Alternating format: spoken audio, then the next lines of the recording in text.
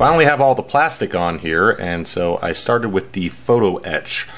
Now the photo etch on this kit is extremely delicate. If you can see those little stairs there, the stairs were all one piece, and if I just put my finger against it, it's going to be crushed. And it's not that I'm afraid that I'm going to crush the photo etch at some point, it's just a matter of when. Because I know I'm going to set this thing down wrong or try to pick it up and forget and just go. But yeah, the stairs there were actually a lot easier than doing the wiring in front here of the harpoon.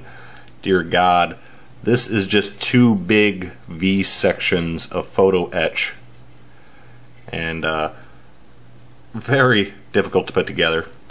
They kind of slot together and then go into the tip of the harpoon or the ramming device. You actually probably be better off if you put these together, then glued them into the tip, and then put this thing on and then slid it into the little slots here, which I had to open up a bit to get them to fit. But this is a very delicate item, and I just realized I should have sanded some spots that need sanding before I did that to avoid knocking them over. So I was planning on doing, setting this down very carefully, I was planning on doing a little bit on how to fold photo etch, and then I just realized there's no more folding to do. I folded what needed to be folded, which was just about the stairs. So we're going to, I've unfolded the wheelhouse that I decided not to use, and we're going to refold it. If you do any decent amounts of photo etch work, you need a bender, and this one is called the Bug, and it's made by the name I'm forgetting right now, so there'll be an annotation up when I put this video up. But these are near critical if you're going to do any amount of photo etch. Trying to do a large amount of photo etch with just pliers and tweezers, it just doesn't work out. So this one I like. Well, it's okay. I got the cheapest one they had. Still, these things are kind of expensive. This was like $40 or $45. It's decent. It works pretty well. It does have the issue though. Most of them are larger and have two dials. This one's smaller, only has one. And the problem with that is if you're working on very small photo etch, because there's just one dial, you can see it has a slight tendency to move. And when you're dealing with tiny little teeny bits of photo etch that you find in like 72nd scale kits, a tiny little bit of movement is, not good. But they have all these different shapes on here for folding things in different ways, because depending on what you're folding, if it's something in a weird shape, like the chair that I put in the den earlier, that was very small and had to be folded and then folded again, so I could put one leg in here and then find another spot on here that's the right shape so I can fold it again to get the chair shape. But anyway, fairly simple. Get your photo etched. Usually there's a cut or a groove where the fold is supposed to go, so you want that facing, I would say facing up, but that's the side you want to bend. Open up our little bender here, put the bend just in front of our steel edge, and then you get a very specific tool, handy dandy razor blade actually, that's just dull. Dull is better than sharp because you're just going to cut yourself, and dull works just fine. So you just slide it underneath the piece. Oops, this is a little big. Press it against the edge, fold up so you're at the right angle, release, and there you go. There's your fold. So it gives you a very nice clean fold. Doing that with tweezers or some smooth pliers like these, pliers with no teeth, you can do that as well, but this makes for a much cleaner fold, and it is a time saver and releases the tension you get from folding photo etch. So I have a bit more to do, a lot more rigging and rails, for crying out loud, that go on the top of the ship. Yeah, I'm breaking these at some point. Before actually continuing on with the photo etch, I want to finish up everything that's going to take any handling of the model first to avoid damaging the photo etch once it's on the model. So I'm going to go ahead and mask off the windows before continuing on. And I got some aftermarket Aztec dummy masks. Oh my god! No, not Aztec dummy again! Yeah. Oh, I picked these up. I got no problem doing this for clear windows because it's not going over paint. It's got nothing that's going to peel up. However, I was kind of just reading the instructions here, and it says, oh yeah, there's you can use the masks that are included in the Nautilus kit, but we think we've designed better ones. And I was like, masks in the kit? So yeah, I didn't even notice. The kit already comes with masks. You don't need this. It comes with masks. So these are they're a little more sticker-like. The Aztec dummy stuff is their traditional vinyl, so it's going to be a bit thicker and stick better. And also they give you masks for the sub lights and the little windows that go up front. So these are a bit better. However, I just have to say I am quite impressed with Pegasus Hobbies. They give you plenty of photo etch for this kit. They give you everything you need. They even give you masks. This is a complete kit. This is quite amazing. I mean, you almost never see masks included in a kit. And that's great because I was dreading having to tape all this off and just use with regular tape and try cutting it out. That's why I just automatically got the Aztec dummy stuff. But it's already included in the kit. They thought of that for you. So that's a nice touch. Anyway, so we're going to go ahead with the Aztec dummy stuff since I bought it and mask everything off, finish up the photo etch, and then we can get to painting. Yay. Alright, one last look before we move on to the painting. Gotta be careful turning this thing. So, everything is complete, and we are pretty much ready for primer.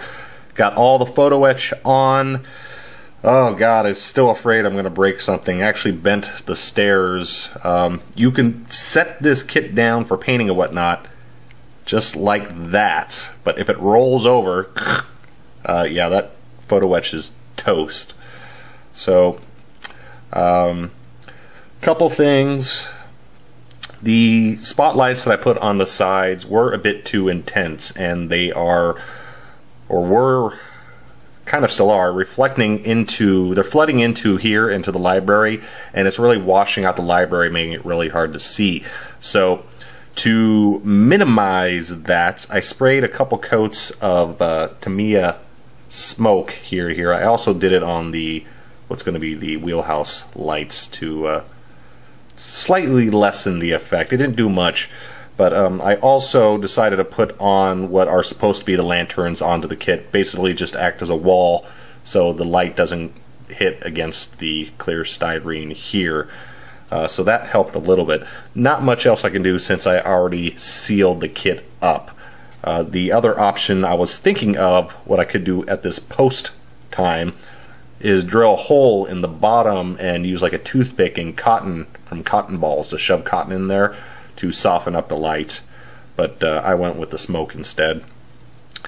And other than that, we're ready to go. I just need to mask off the spotlights and also mask off the LED.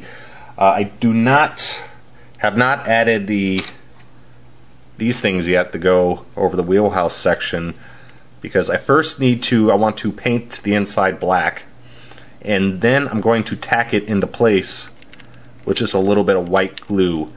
And doing that means that I don't have to worry about trying to mask off the clear styrene, which I also smoked a little bit because the wheelhouse lights were a bit too bright as well.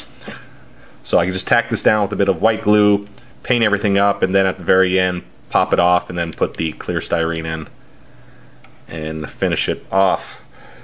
So there you go. Again, it's a very nice build, and what kind of surprises me is you don't really need any aftermarket parts. You got photo etch here, and you got it comes with masks, so you can build this right out of the kit and build a really nice kit. And the accessories I got, again, and I got the masks from Aztec Dummy, which are not necessary because they are included in the kit.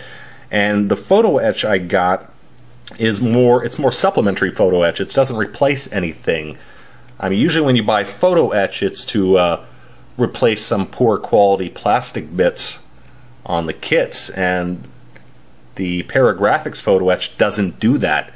It just gives you extra optional parts, which most of them I ended up not using because it just wasn't necessary. The plastic parts are on the kit were good enough. There are a few areas that I could have improved. It really didn't occur to me because I was so concentrated on the lighting and other factors, but the plastic chain, that can be easily replaced with a metal chain of the same size.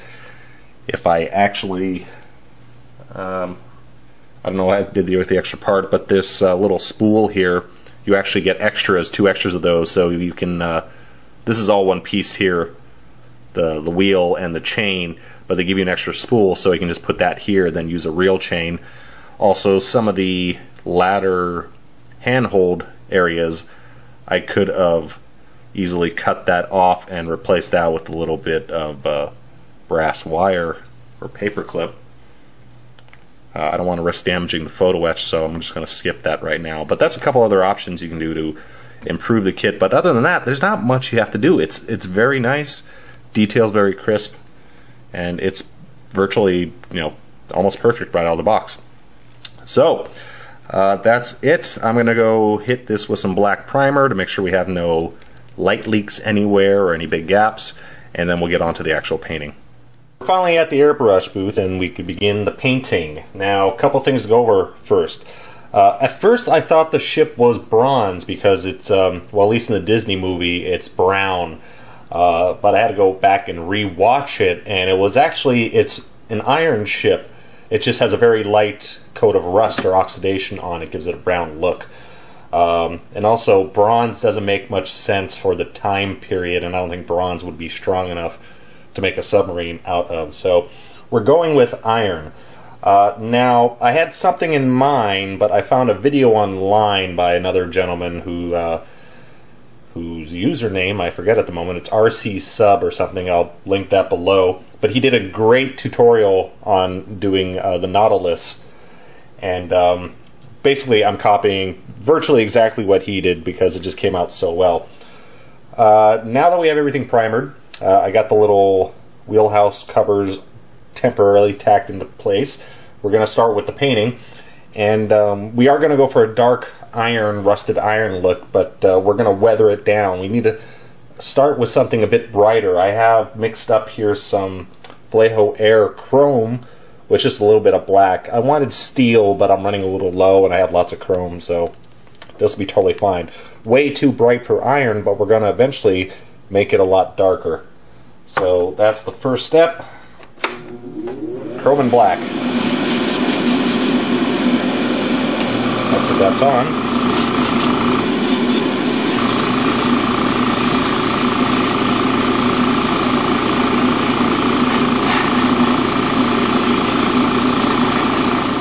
For chrome down, now just have to do a little bit of panel shading, and so got some black in the airbrush, and we're just going to go around all the panels and into the recesses and add black, and that'll give some more shade once we put the next layer on.